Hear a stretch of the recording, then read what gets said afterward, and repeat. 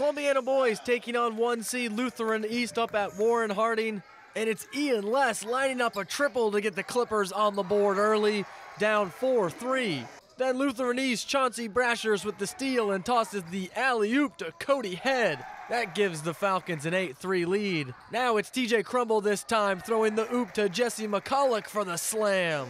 Lutheran East up 10-6. Columbiana's Maddox Brown gets into the lane and finishes strong with the left. Columbiana down 10-8 early. Brown led the team with 13 points. But the 1-seeded Falcons take care of business as Lutheran East downs the Clippers 100-42 to end Columbiana's season in the district semis.